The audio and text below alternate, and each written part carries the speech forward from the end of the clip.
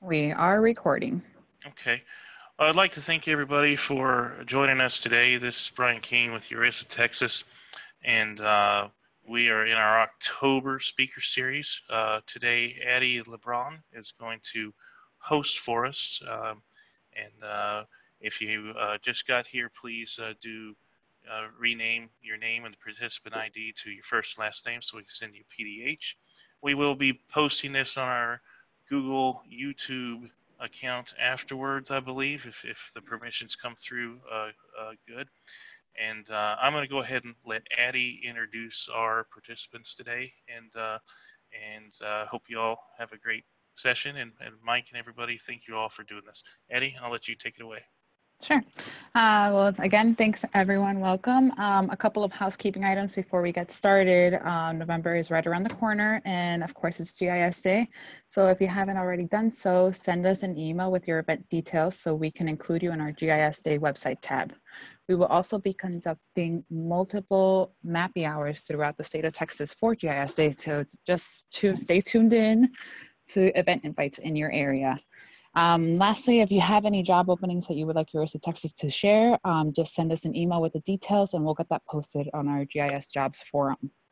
Our email address is info@urisatexas.org. I also included that in the chat window if you need it. Our starting speaker today is Michael Ouimet. He's the Unit Chief for Operations Technology for the Texas Division of Emergency Management Technology Services Section in Austin, Texas. Mike, thank you for being here with us, especially with the Houston events, and I'll let you take it away. Thank you, Addie. Oops.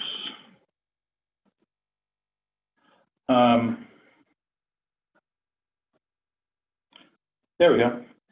One housekeeping item before I get started. Edward Cohn, if you're listening in, we can see a live broadcast of you driving right now, so I'm not sure if you want to have that happening. Very good, thank you. So welcome, this is we're doing a presentation today on ArcGIS Survey123 Preliminary Damage Assessment app. And we have 3 great speakers lined up for you today. And as Addie said, this is myself, Michael Ouimet, with TDEM Operations Technology, and here's my email address. I'll leave it up just for a couple seconds.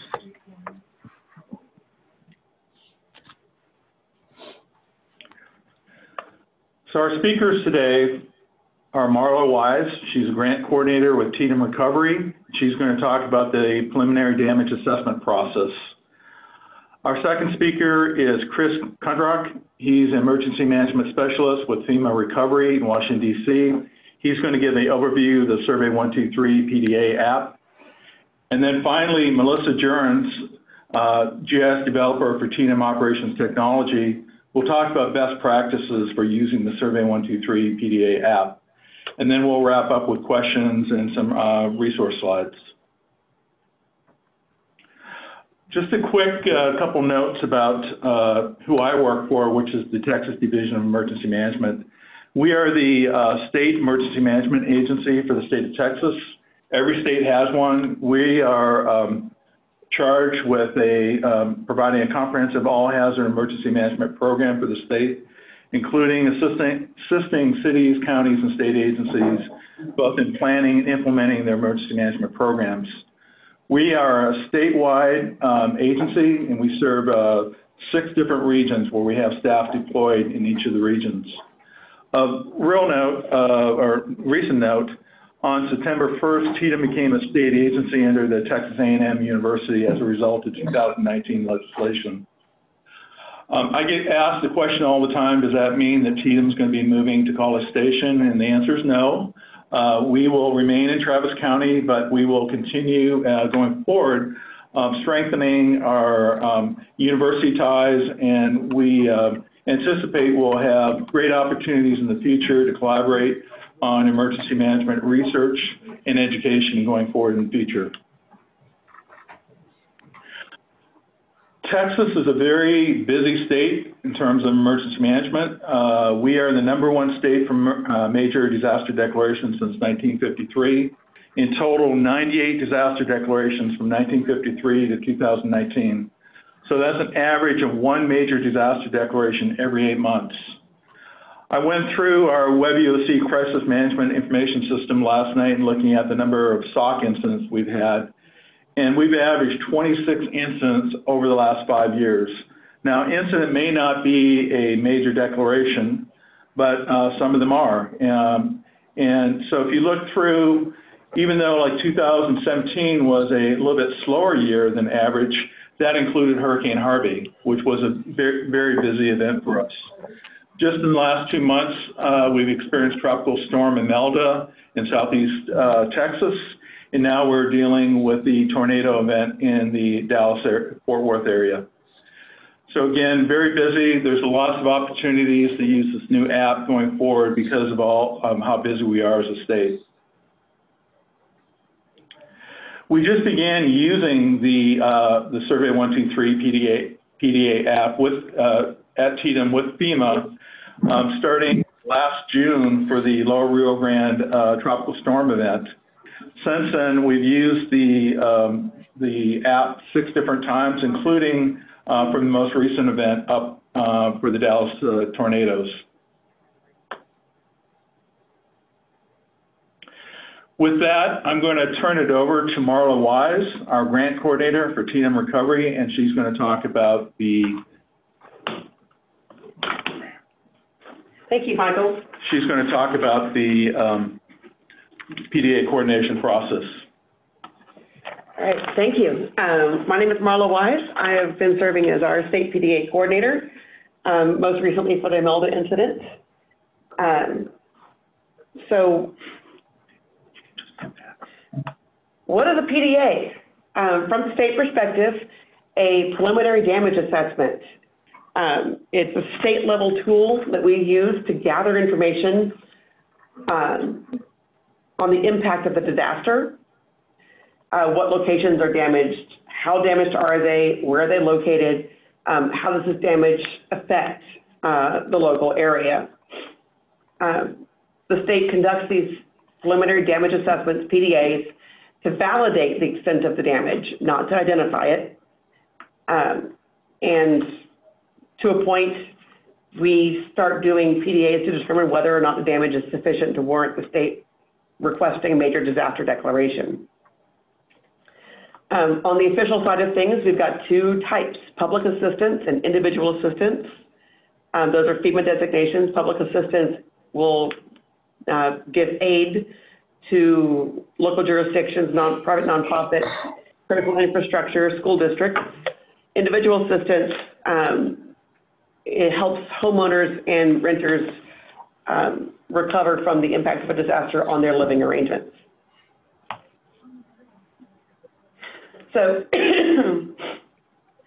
I like to use preliminary damage assessment for the official kind because it's the state has to report numbers up to FEMA for that one.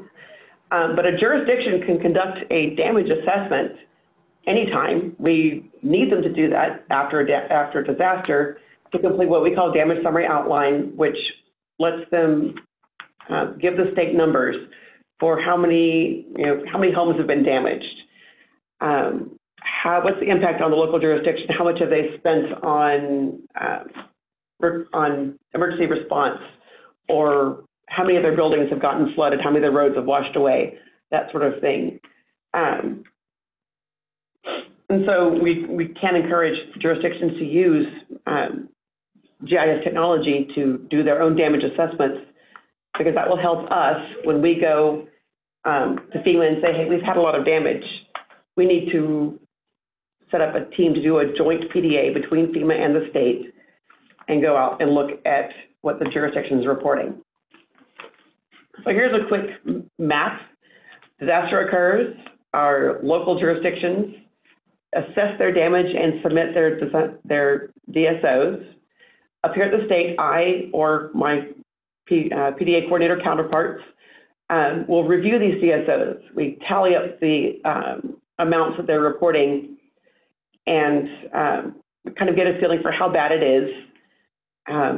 The counties will submit a request for a PDA, a preliminary damage assessment, to the state, and we will go out and arrange the official PDAs. So in this case, who does them? The local jurisdictions will do them to determine how much damage they've had in their area. The Red Cross does a version to determine how much the Red Cross will have to be involved in the recovery process. Small Business Association does damage assessments to determine whether the area will be needing low-interest SBA loan programs. The state does them to justify our response, and FEMA does them to justify major disaster declarations and federal assistance. Any of these can use a Survey123 type tool. The state and FEMA are the ones who are officially doing it right now. And so from my perspective, this is just a quick slide. Part of what we need the data from the jurisdictions for is determine how much time to devote to these PDAs. Is it primarily residential damage, or is it primarily public infrastructure damage? Based on the coordinates we get, do we need specialists? And then the validate, not identify is very key for this, because what we want from the jurisdictions before we send a team out is to have a map, have GPS coordinates of their damaged locations, so that when our teams go out, they know where they're going. Individual assistants will survey residential areas. The team will include state and local representatives, FEMA personnel, and small business associations. They will take the Survey123 app with them to identify which homes have been affected. They record addresses and the extent of damage. This will help us estimate the population affected and determine what type of assistance we have to roll out. PDA teams from the joint state FEMA level are extremely large time investment, because they will go out and walk the street, taking addresses and GPS coordinates, and talking to the homeowners and getting, ownership or insurance information. Public assistance PDAs are, again, state, FEMA, and locals going out together to look at what damage the locals have identified. We focus on public infrastructure and critical public services,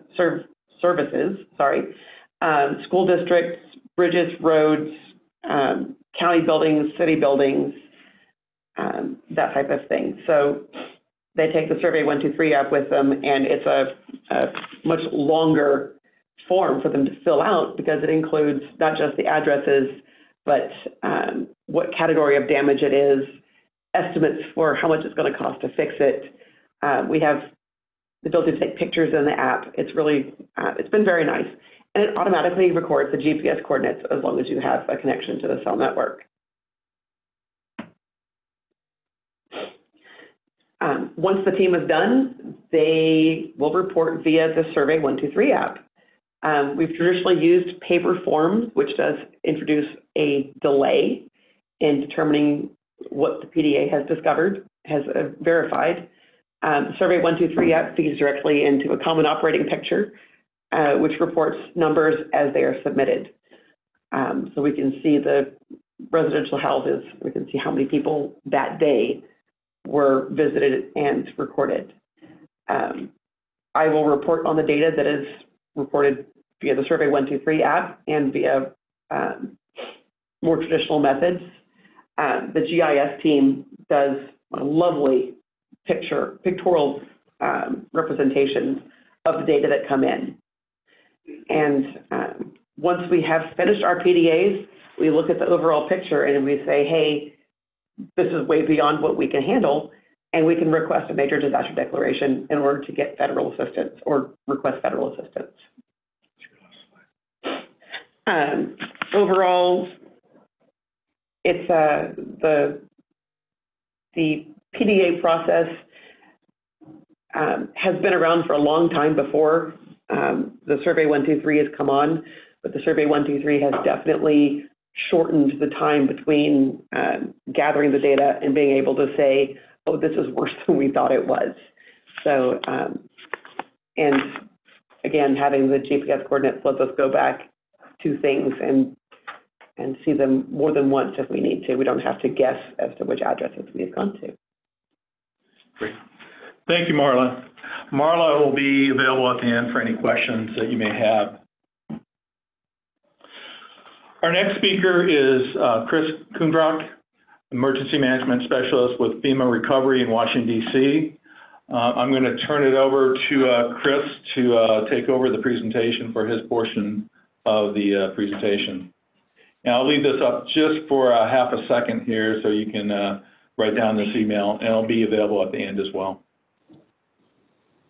Thanks, Mike. Hi, everyone. My name is Chris Kundrock. I'm an emergency management specialist here at FEMA in Washington, D.C. I'm working as recovery director in the Office of the Assistant Administrator for Recovery on the recovery operations team. And so our team is responsible for a myriad of different things, one of which is PDA program coordination, as well as the PDA tool. So what I'm going to do is share my screen with you all as soon as I can get Zoom to cooperate. All right. Are you able to see my screen? Yes, you're good. Okay, great. Thank you.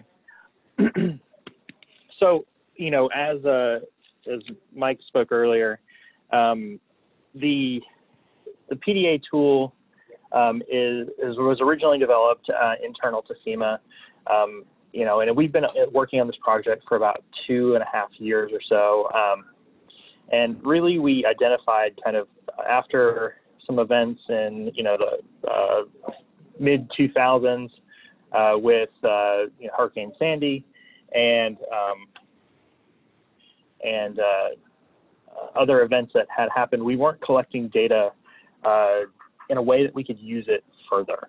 And so what we were charged with doing is creating a tool that was, you know, scalable, as well as something that could be deployed on FEMA issued equipment that did not require anything other than that. So after an extensive, you know, search between all the different things that come, you know, as our commercial off-the-shelf products, we chose Esri and utilizing the Survey123 app. So, you know, when people refer to it as the FEMA Survey123, really what we're doing is providing the templates. So we've built 3 different templates that we utilize here at FEMA that are shared publicly. So if you are interested in viewing those templates, you can actually go to Survey123 Connect through Esri and go, if you create a new survey, and in the community gallery, if you type in the letters PDA, you will find the first 3 things that pop up are the FEMA templates. And so we maintain those through our ArcGIS Online and ensure that they're published for everyone's use. It is important to note that currently, if you use those templates, it does not automatically report to FEMA, and so we just make that clear. So, you know, in Marla's presentation, she spoke about IA and PA, so individual assistance and public assistance, and so we've developed 2 surveys that are for individual assistance and 1 for public assistance. And what I'm going to do today is just kind of take you through each of the surveys fairly quickly. I mean, we're not going to spend a lot of time on them, but we can definitely, I'll answer questions if you have them. So first, if we were going out to do an assessment on homes, and I apologize for the how large the letters are on this. I'm not sure what's going on with my Survey123 on my computer.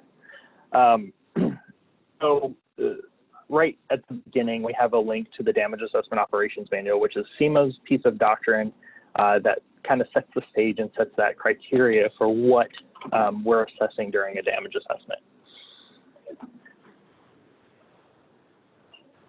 As you scroll down, we collect what's called the incident begin date. So that is a date that identifies the beginning of the incident. So if you had multiple events within a short period of time, this is important to understand so you can have parsed out data in case you have multiple different requests that are happening.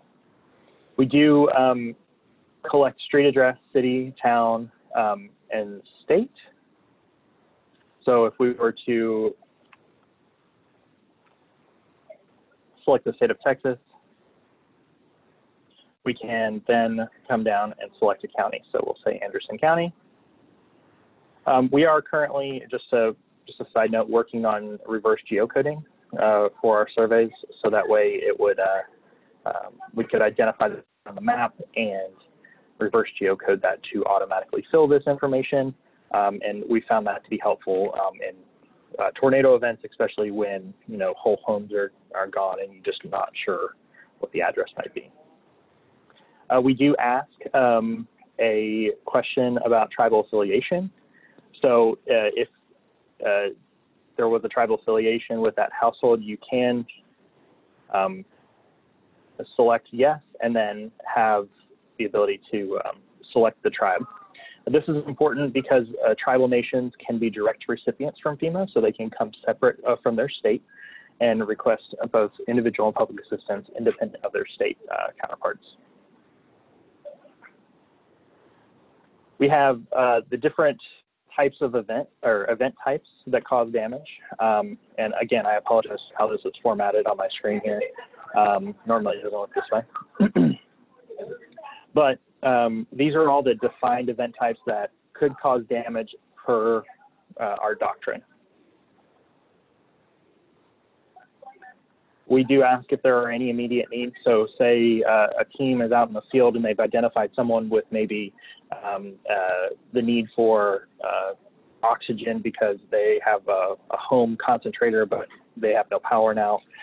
The ability is to flag this and put an explanation. And on the FEMA side, we have a dashboard that shows all the immediate needs.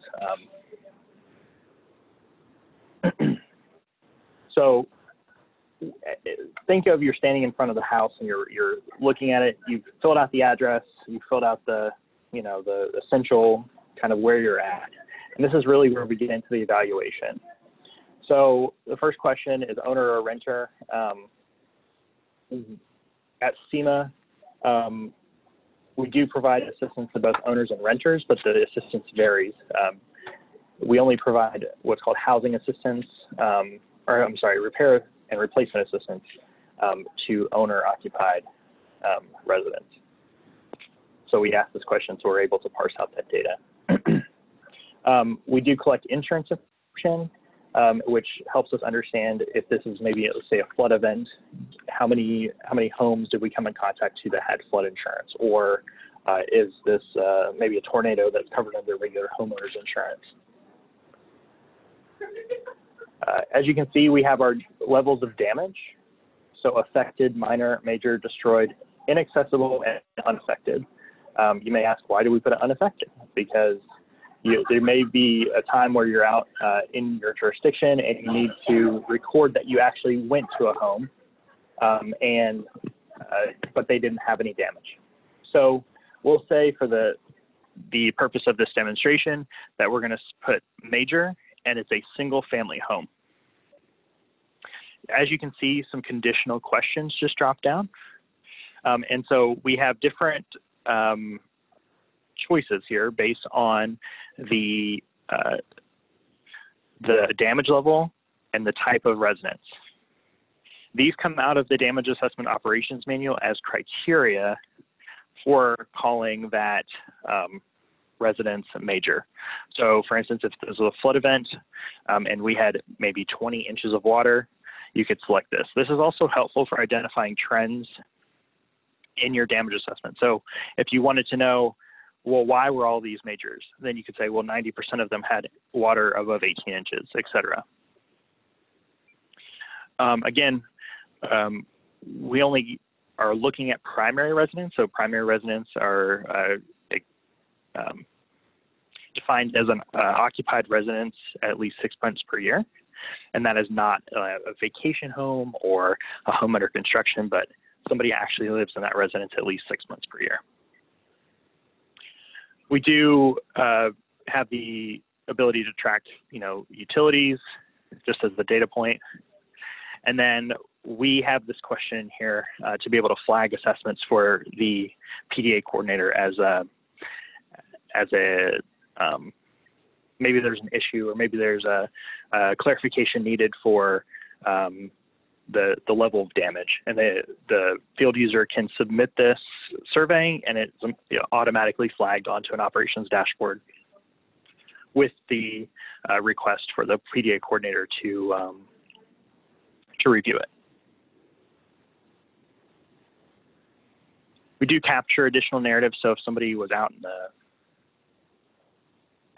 doing assessments and came across a unique situation or needed to record additional information about that residence, that's no problem.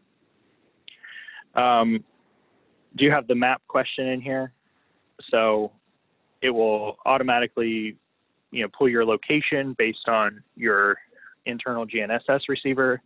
As you can see, if I scroll in, I'm sitting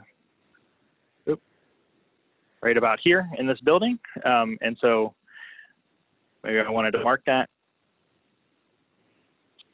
And then we have the ability to upload 3 photos attached of this assessment. You may be thinking, man, that's a lot of questions you have to answer. Our field staff can do an assessment in about 60 to 90 seconds per residence once they kind of get a couple behind their belt. And the fidelity of the data has allowed us to do some incredible things. So I'm going to exit the IA survey, and I'm going to quickly cover the IA, what we call the IA Express, just so you can see the quick differences. So the IA Express was designed in a request basically from the regions to say, hey, what if we have a lot of residences that we just have to hit quickly?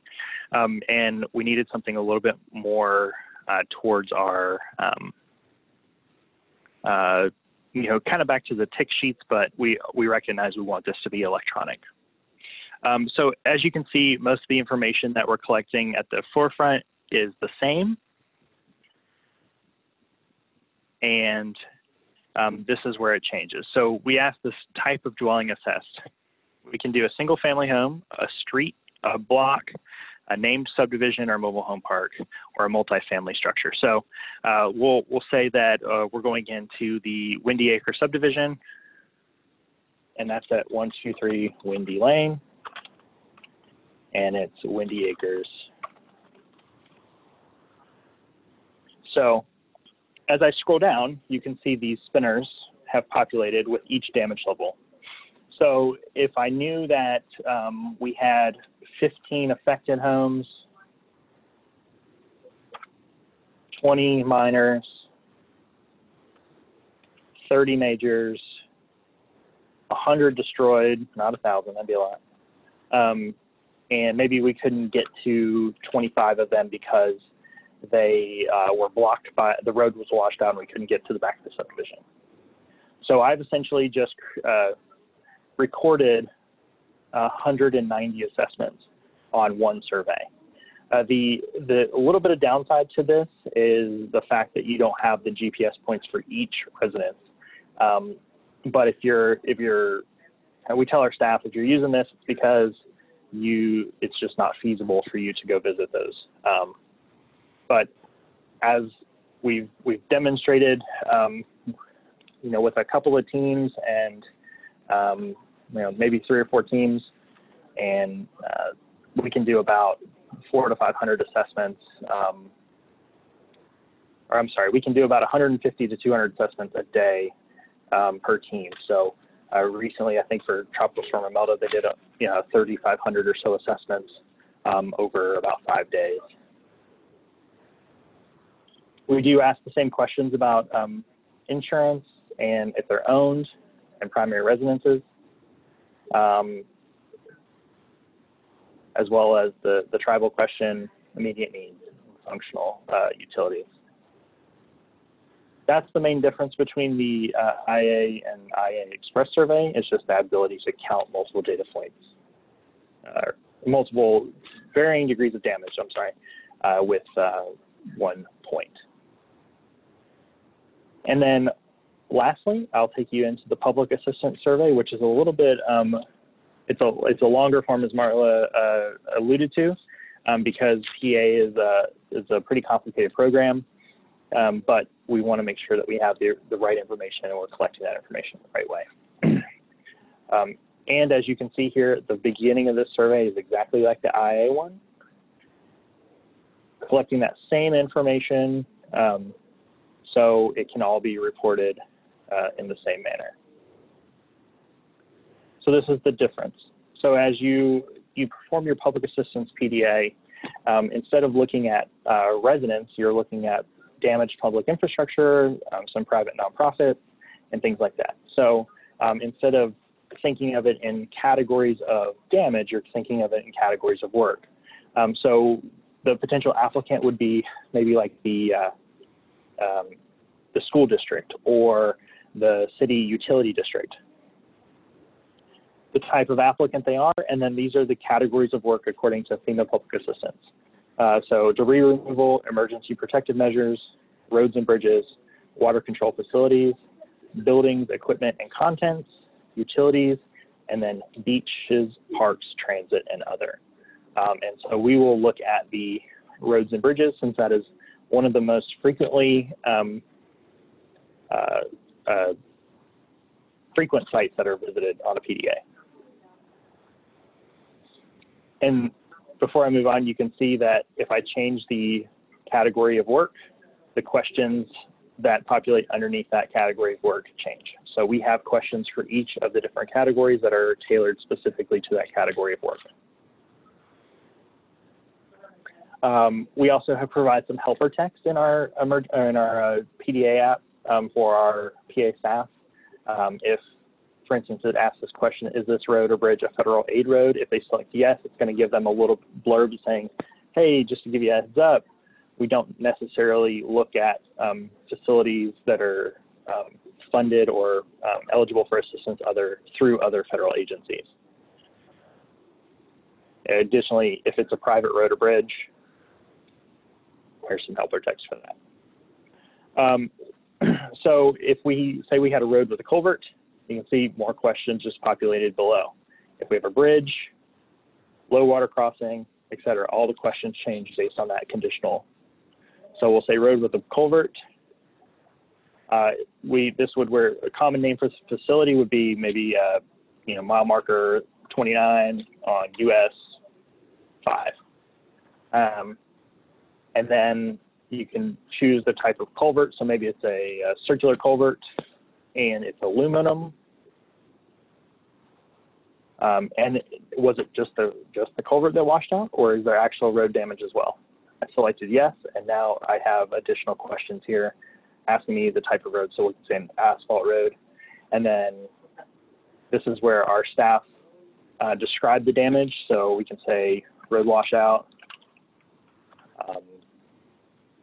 And we could go into the different types of, maybe it's 3 inches of base and it's 25 feet wide, et cetera. This is where they would put that information. The necessary repairs, that's also dimensions, materials, special equipment that might be needed to repair that site. We also do track special considerations for things like environmental and historic preservation. And so if it was, repair, because the culvert, helps a stream pass through a roadway, maybe we wanted to identify that it would be occurring near water. Additionally, ground disturbing activities, facilities that are over 45 years of age, hazmat issues, and then is it covered by insurance? If you select yes, it's going to ask you for the policy limits and the deductibles because we do not duplicate benefits. We're unable to duplicate benefits. Additionally, the staff in the field have the ability to do a cost estimate because in public assistance, we're looking for a dollar figure. And I won't go through the declaration process, but in IA, we're looking at a myriad of factors, one being like how many majors, destroyeds, minors, and affecteds there were in a given area. And with public assistance, we're looking at the total repair or replacement costs for these pieces of damaged infrastructure. It asks you how the work was completed, which these all line up to how our programs are delivered. If emergency repairs were needed, and then they can add in maybe there was $5,000 of necessary repairs, and it's going to cost, or emergency repairs, and it's going to cost $250,000, and then how the estimate was developed. Additionally, we can flag it for PDA coordinator review, mark the location, and provide photos. And so those are the 3 surveys. I will pause there, and I'll turn it back over to Mike. Thank you, Chris. Thank you, Chris. Yeah, absolutely.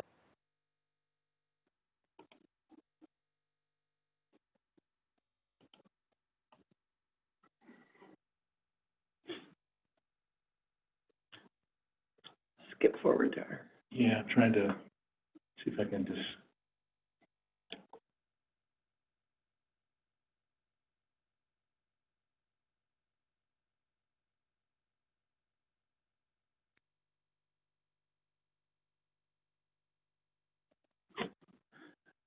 Hey folks, stand by just for a second. The computer is giving me a little bit of a hiccup here.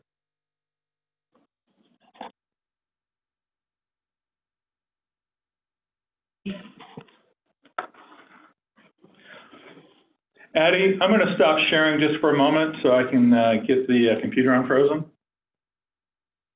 Sounds good. Let me know if you need me to present on my end as well. Okay, will do.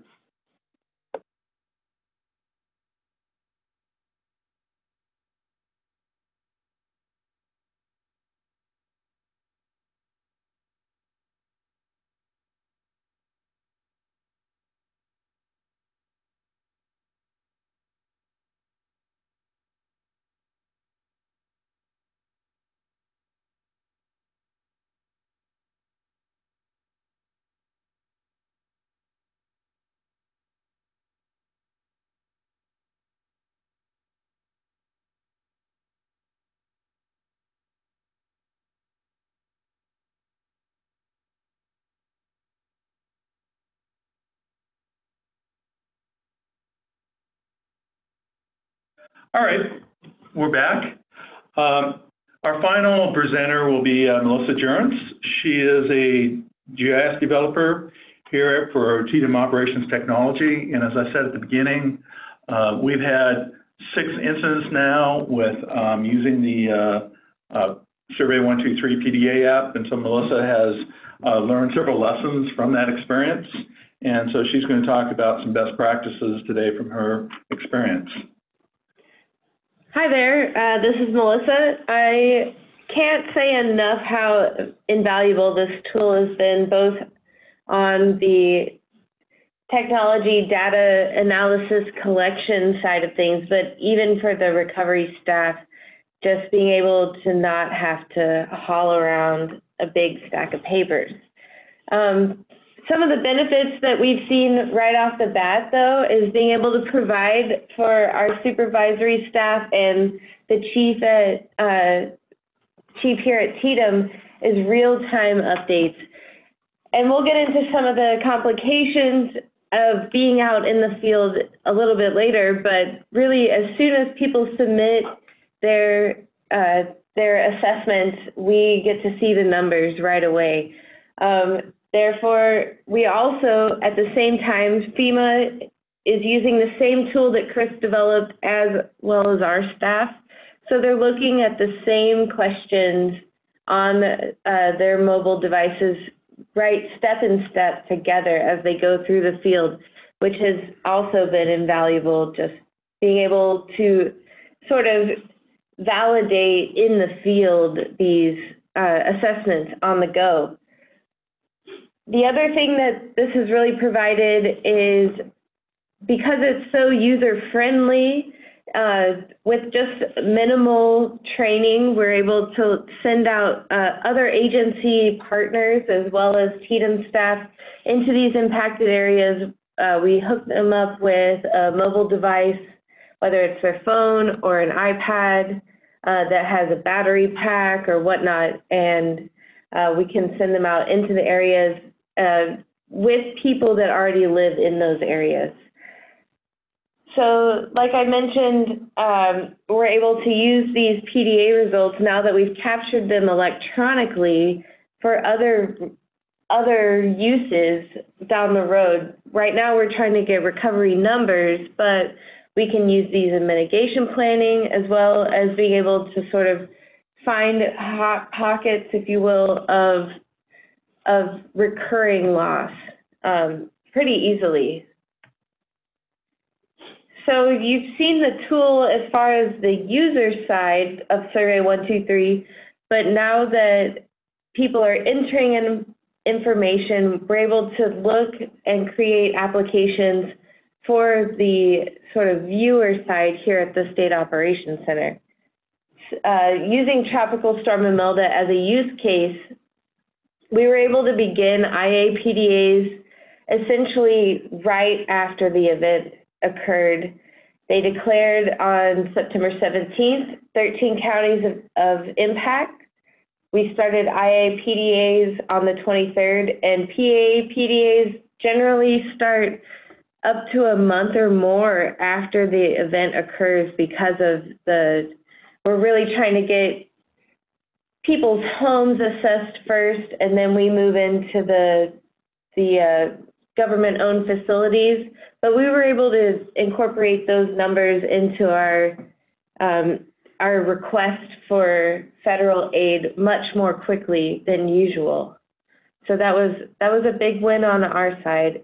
Here at the bottom, you'll see applications that we've incorporated into our common operating picture that just sort of summarize the impact area. And then on the left there, you'll see a schedule of counties that are to be assessed or have already undergone PDA assessment because of the Tropical Storm Imelda impacts. This is a close-up of our IA PDA form, how we look at it here at the State Operations Center. So we send people out with the application that you saw Chris outline with the guidance Marla's team gives everybody once they're out there. But the people out in the field with FEMA side by side determine whether these are major, minor, affected, destroyed locations. We're able to see the points on the map so we can see neighborhoods that have significant damage for later assessments down the road. We can use this information to know where businesses that have been shut down and may need like a health inspection later, or other agencies and other nonprofit partners are able to use this sort of widespread look at the locations of significant damage. But we take each of those questions that the field team fills out, really directly represent themselves here with the pie charts. You can see the percentage of places that need immediate assistance or are owner versus rented. And we haven't quite yet utilized the express survey that Chris showed, but I think that using that for multifamily and manufactured homes would really be a success on our end down the road. But you can see here how quickly we're able to take our numbers, and then once we get official IA federal declaration from FEMA, we can qualify those numbers as verified and then see what date we verified those numbers at. So as far as the PA, like Marla and Chris alluded to, it's more about the monetary value. And these are traditionally done later down the road, but we were able to send people out because of the technology successes.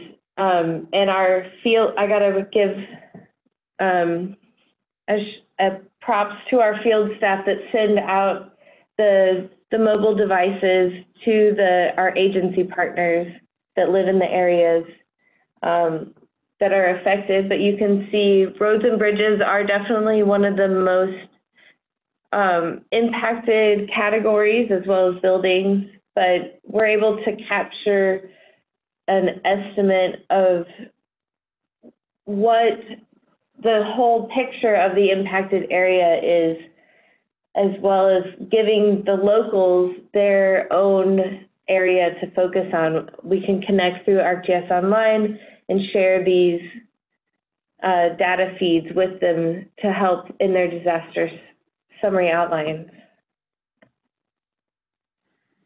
As far as working with staff that we don't work with day in, day out, we're able to really like hand out a quick guide and go through the steps of setting up the app on their mobile devices, getting the app up to date.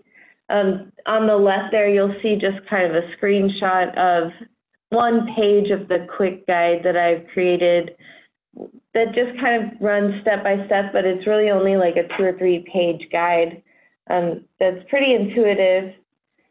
So besides getting somebody set up with an account and the survey on their device in the Survey123 application, it's fairly intuitive, which has been a great step and a great accomplishment of Chris's team in designing the FEMA questionnaire. One thing that he didn't get into that I will say has really saved a lot of people time is setting your favorite answers. So if you're out in the field and say you're on one street and you're doing 10 or so assessments, you're really going to not want to type in the same information over and over.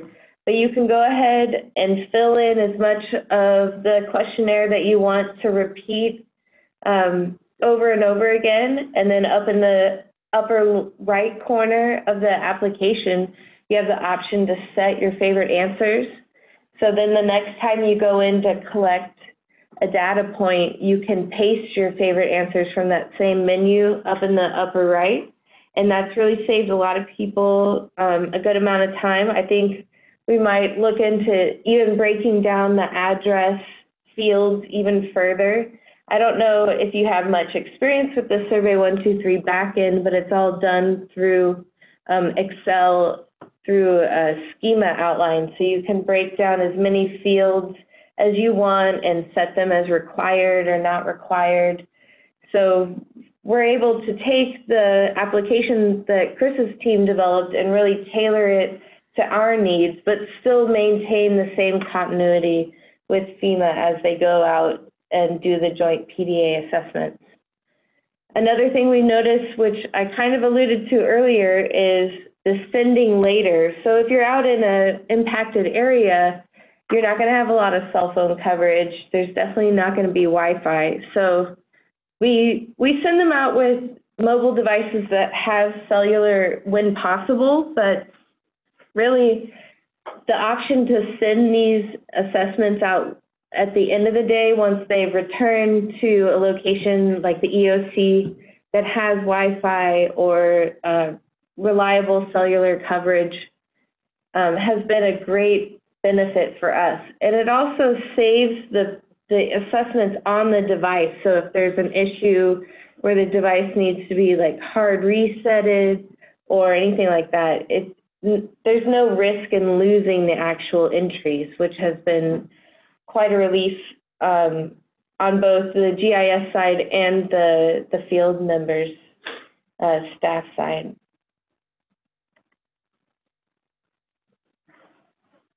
One thing that I will say is a bit of a lift if you do deploy this service is anytime you make a change to the schema for the survey, you do need to have your field staff go and manually refresh the survey through the Survey123 app on the device.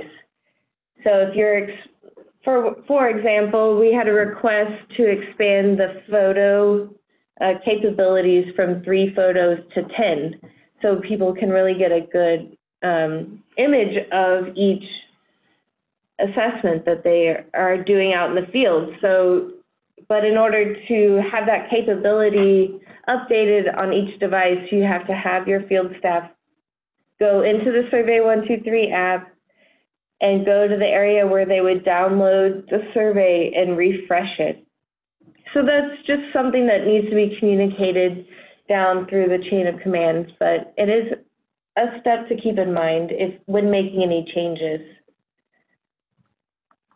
One thing that we've done here at the State Operations Center is we've created one IA PDA survey and one PA PDA survey. So whenever we are deploying field members, we're not having to have them go and find a new survey for each incident. We're able to filter it on the back end for the dashboards that we were showing earlier. So you can really kind of tailor it, whether you want to filter it by date of entry or incident ID, whatever works for you and your staff. It's helpful to keep the steps on the field member's side to a minimum, like this is the IA, this is the PA, whatever incident. And often, to be honest, we have multiple incidents going on at the same time. So it really cuts down on confusion. And then the big win here really is that nobody's carrying around a stack of papers. We're not waiting for entries to be mailed. Everything is seen in real time by the recovery staff, supervisory staff. We're getting the best picture as quick as possible. And it takes a big burden off of the field staff, not having to really keep things in order. They're able to fill out the form, drop the pin on the map, and go to the next assessment. And so it's been a big game changer here at the State Operations Center.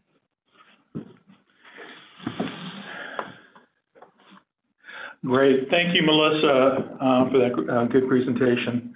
I want to just go over a couple quick resources that are available. Chris had mentioned, I'll send out a revised PowerPoint. Chris had mentioned that you can also get this through your ArcGIS Online for the Survey123 templates. Also, very useful to look over the FEMA Damage Assessment Operations Manual. And then for groups, just want to put a quick plug in. We have the Texas GIS Emergency Management Work Group. It's been dormant for this past year because of everything going on with the transition over to A&M University. It's on our roadmap to get the group restarted under the Texas Emergency Management Advisory Council. And if you have an interest in getting on that email list, just send an email to support@tdem.texas.gov with your full contact information. And then I'm going to put in a plug for the Texas Emergency Management Conference in San Antonio from May 18th through the 21st next year. And all of us that spoke today, except I'm not sure if Chris will be there, but the TDEM staff will be there, and we plan to have some follow-up GIS workshops at the conference. With that, I'll stop and ask if anybody has any questions for the group.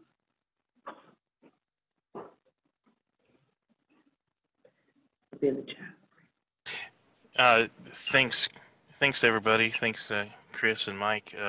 This is Brian King again. I think Andy's still muted, but I don't see any questions here just right off. I think you guys might have answered everything. Let's double check through here.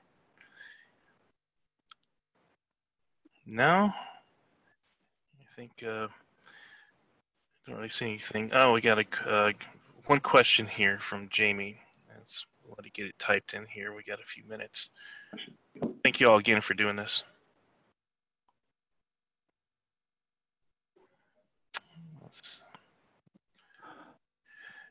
Okay, hey, Melissa, will there be an autofill from 911 address points?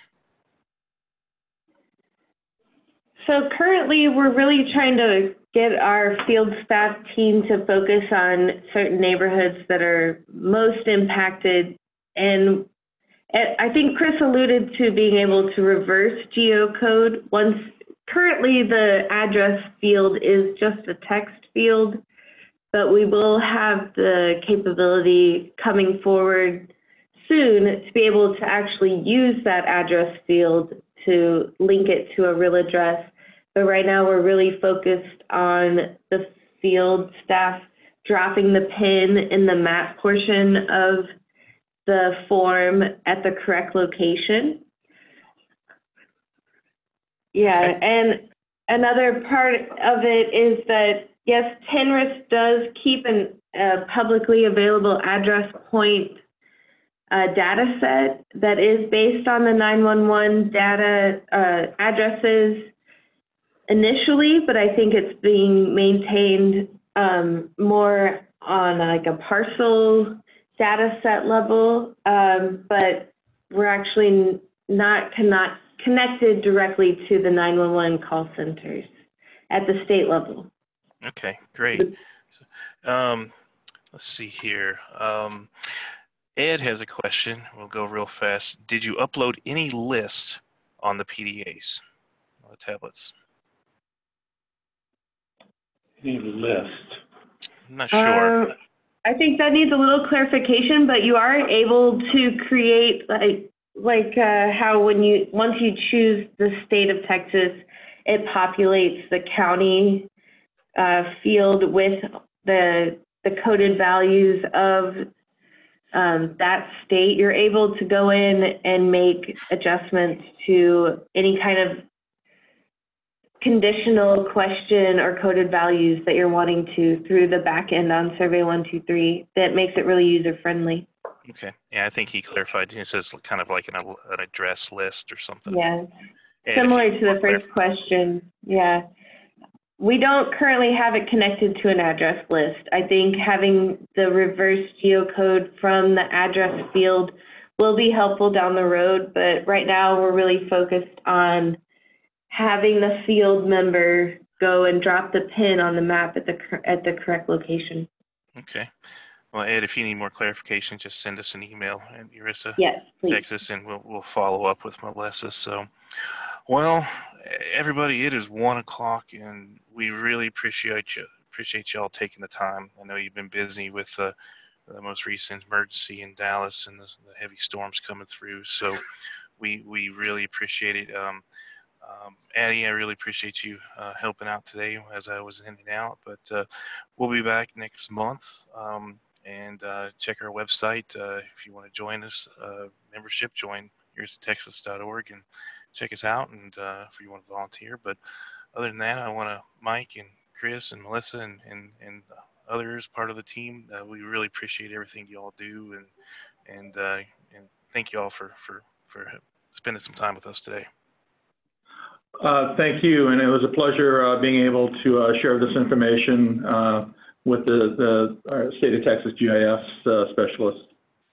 Okay. All right. Well, we will see you all next month, and you all have a great rest of your week. Thank you. Okay. Take care. Great. Thanks, everyone.